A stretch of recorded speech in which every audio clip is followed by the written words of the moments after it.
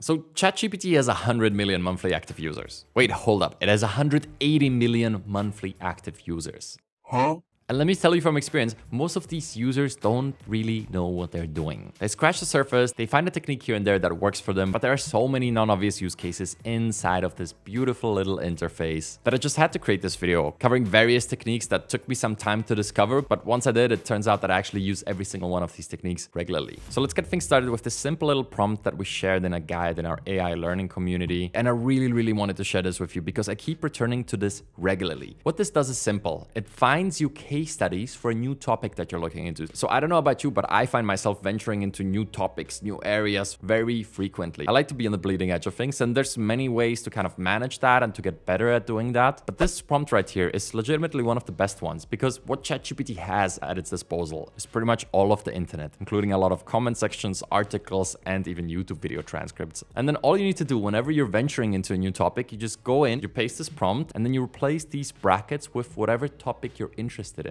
So I'll just go ahead and say community building, and it will tell me about community building and its application in the business world. And as it turns out, in the business world, the stakes are high. Therefore, a lot of ideas either come to fruition or crash and burn. And ChatGPT will tell you exactly about that on pretty much any topic that you give it. Again, this is a fantastic first step into something new, because if I'm interested in community building, then learning about the Salesforce and how they built a customer-centric community, or about Lego and how they spun up the Legos Ideas platform where fans can submit their own Lego set ideas. Successful submissions are turned into official Lego sets. This is something I didn't know about, but what a great way to explore unknown territory to me this is. And it's simple as that. Look at that. It even points out Airbnb that has a global hosting community and the different initiatives they have and that worked for them and the outcomes that they achieved. It's a relatively simple prompt, but one that I find myself using regularly. So I hope this will help you too. And now let's move on to the next one. Okay, and just disclaimer for this next one, a lot of you power users will already know about this prompt, but for you guys, I'll show you a hidden ChatGPT feature that I wasn't aware of myself until a few days ago. That works together super well with this prompt. Which prompt am I talking about? It's this. Let's just use one of the presets to get started because this is a follow-up prompt. It's not meant as the first prompt in your conversation. This one is meant to continue your conversation. And what I'm talking about here is this. But first, ask me clarifying questions that will help you complete your task. And look, without overcomplicating this, the whole point of prompt engineering, aka interacting with ChatGPT and getting results that are useful to you, is playing with context. That's what a lot of it comes down to. Giving it basic instructions like this is very simple. Almost anybody can do that, but then fleshing out the context in a way that it includes all the nitty-gritty little details that an assistant would need to plan a relaxing day for you, that part is not so obvious. And that's where this prompt comes in. It asks you the questions a helpful assistant would be asking if the goal is to plan the best day possible. So here's all the questions you can answer now for this original prompt to improve in quality and relevance to you. I could simply go through and answer them like so. Or, and here's the hidden feature that I promised you a second ago, if you highlight one of these, there's this new button that appears. It's called reply, and this is not something they tweeted about or wrote a blog post about. They just added it to the user interface, and this allows you to interact with specific parts of the conversation, and it only pulls this into the context for your prompt. So I could answer the question like so without needlessly extending my conversation. This is handy in many other situations, but as you can see, it singles out this question and it's just a great way to reply to something specific. Then it goes more in depth on that because it does always consider the entire conversation above, but it allows you to formulate shorter answers to only the specific text that you're replying to. So it's essentially a way to save time when formulating your follow-up prompts. Okay, then if I answered all these questions, it's gonna give me a higher quality answer, and you can include this in pretty much any workflow you do. Now, here's my tip. If you actually go ahead and answer these different questions, then this is the information you might want to re-implement into your original prompt. In other words, if you plan on reusing this prompt, and if this is a problem you encounter regularly, then you might want to include the answers to these questions in the original prompt, like so. And this allows me to avoid this question next time I use this prompt because I did the work once and now I can be super efficient every single time I'm looking to plan a relaxing day. All right, next up, we're gonna be talking about building GPTs in the simplest way possible. And let me tell you, this took me a while to figure out. I've built so many GPTs in different styles with different building blocks, writing techniques and components to them. There's a lot you can do there, but at the end of the day, I arrived at this GPT generator prompt that you can simply copy paste paste from a link in the description because it's just too long to paste in the description. And all you do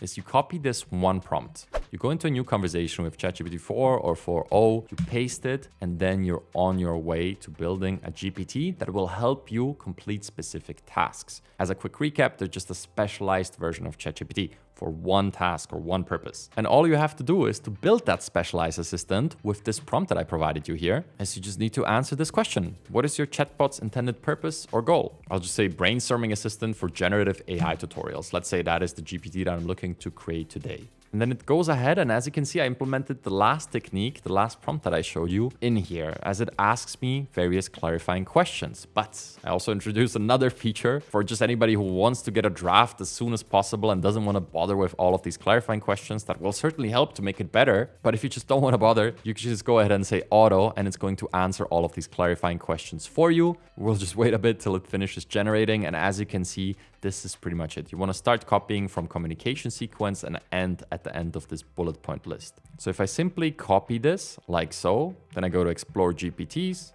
And then here you simply click create, and under the configure tab, you can post the instructions in here. And that's it. Simple as that. Okay, sure. We can give it a name.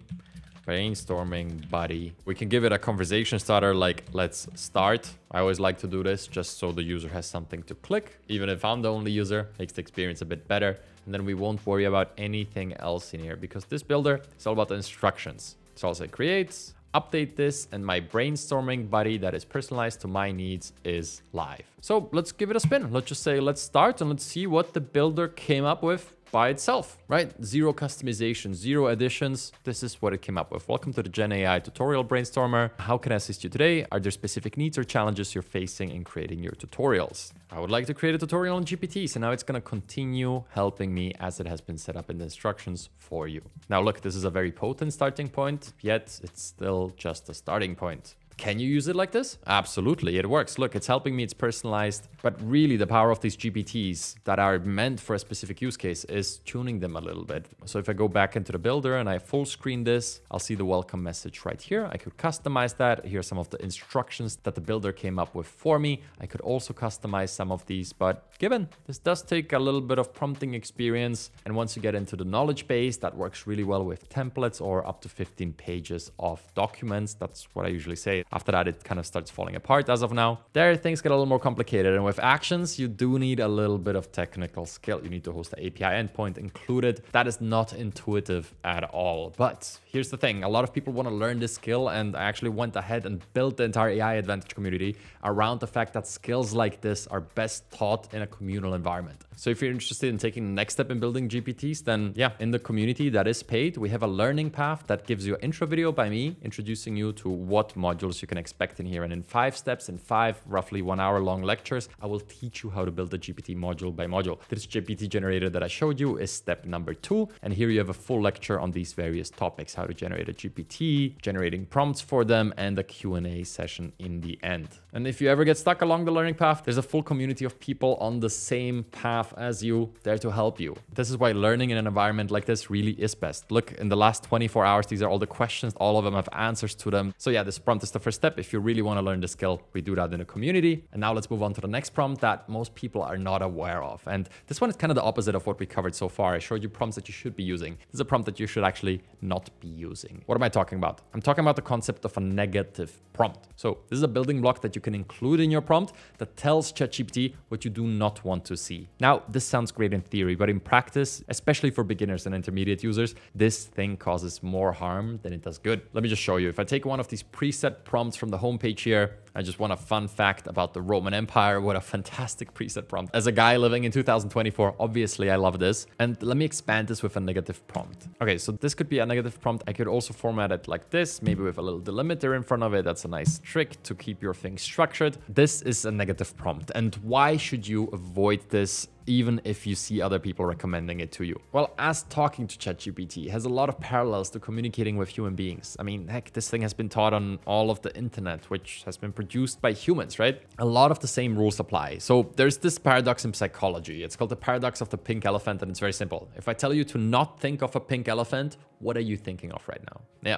Every single person, including me, has an image of a pink elephant in their head now. Now, a lot of this paradox also applies to ChatGPT, because if you bring up something, you're introducing it into the context window that it considers when generating the next messages. This might not be a problem initially, but if you're not crystal clear on the negative prompt, and this would be an example of a good negative prompt, because it doesn't get more clear than a human first and last name. There is only one Julius Caesar, as far as I'm aware of, and by telling it never to mention him, it will do that. But every single time you'll be following up. For example, I might want to follow up and create a timeline of all Roman emperors here. Now, it will do that while considering not to mention Julius Caesar, and that's fair enough. That's what we wanted initially, but is it really what we wanted? Maybe we just didn't want a fun fact about Julius Caesar, but now this timeline does not include him.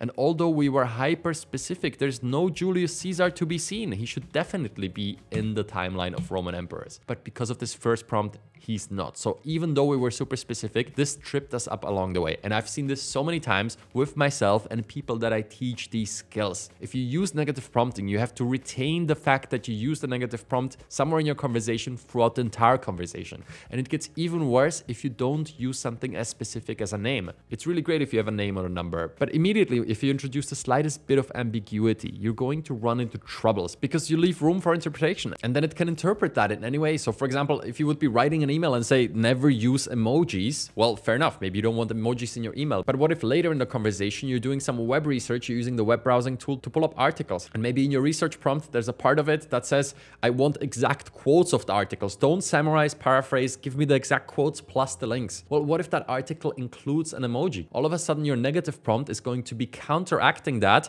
and it's going to be a mess. You're going to get inconsistent results. These emojis are pretty harmless examples, but this can cause a lot of damage. That's why I would say avoid negative prompts. Always try to prompt with positives. Tell it what you want rather than what you do not want. What do you want?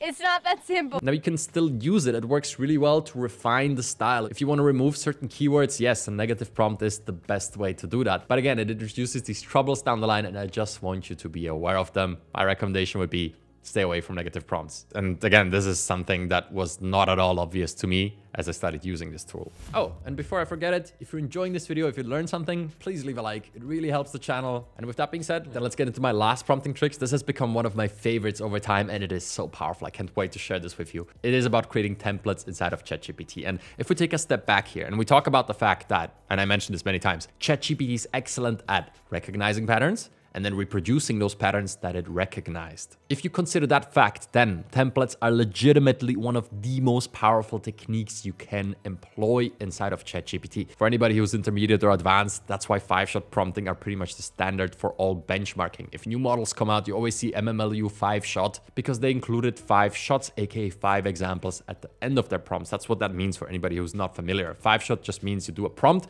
and then underneath you give 5 examples of what you want the output to look like. Now, why do they do this, and why is this one of the most popular techniques? Because you show it a pattern and then ChatGPT can follow the pattern. And this is really the secret sauce to really high quality results. Now, what I want to share with you is this super simple prompt. Check it out. Transform this into a reusable template. That's really all you need. If I send this prompt, it's going to take whatever it did. In this case, it's a timeline of various emperors, and it's going to turn it into a template, a standardized template. And what this is going to allow me is I will be able to copy this and reuse it in any other scenario where I want to create the same type of timeline. Now look, the timeline is just one example. I really need you to think bigger here. I need you to think about every single workflow that might be present in your work, anything that involves digital text or digital media. You can turn anything text-based, as of now, into a template and then use that template to reproduce it. So let me give you 2 quick examples. One would be I'll just take this template for this timeline, and in a brand new chat that has nothing to do with this, I'll say,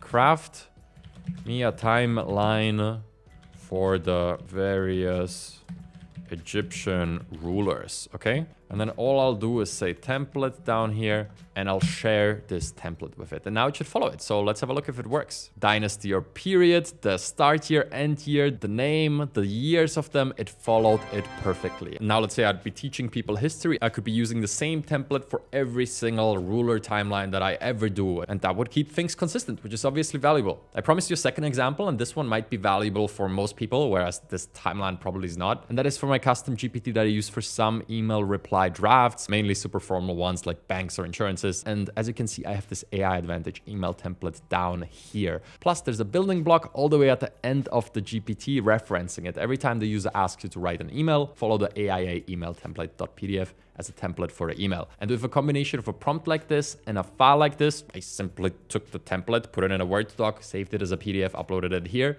I am able to reproduce the same email template every single time, keeping things consistent. This is, again, I can't stress enough how universally applicable this prompt really is. You can transform anything into a template and then use that template to reproduce social media content, emails, ideas, whatever it might be. So now that you're equipped with these brand new prompting tricks, I sincerely hope you learned something in this video. And if you want more learnings like this and a community of other AI enthusiasts to support you along your learning journey, that's why I built the AI Advantage community. That's the whole point. But if that's not for you, no worries. I'll be here on YouTube teaching you these tips and tricks on how to get the most out of these tools, plus keeping you updated on what new tools are relevant and what practical tools and techniques like this you should know about within the generative AI space. If you want to keep on learning, I created a video here a few weeks back. It shows another ChatGPT technique in the same vein of the few prompts that I shared here today. I really think you would enjoy that one. But with that being said, I hope you have a wonderful day and I'll see you soon.